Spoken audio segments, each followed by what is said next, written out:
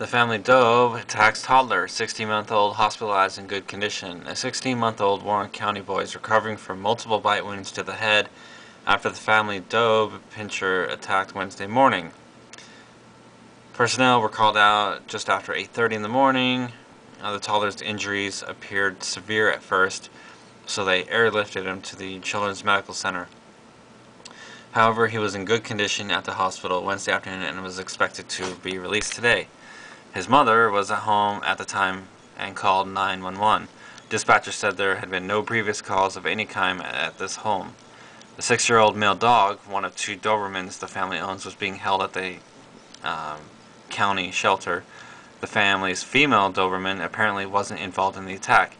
He said he didn't have any details of how the attack occurred and said police did not plan to file charges. He said the dog would remain in the shelter for a 10-day quarantine, then the family would decide its future. Children are the most common victims of severe attacks.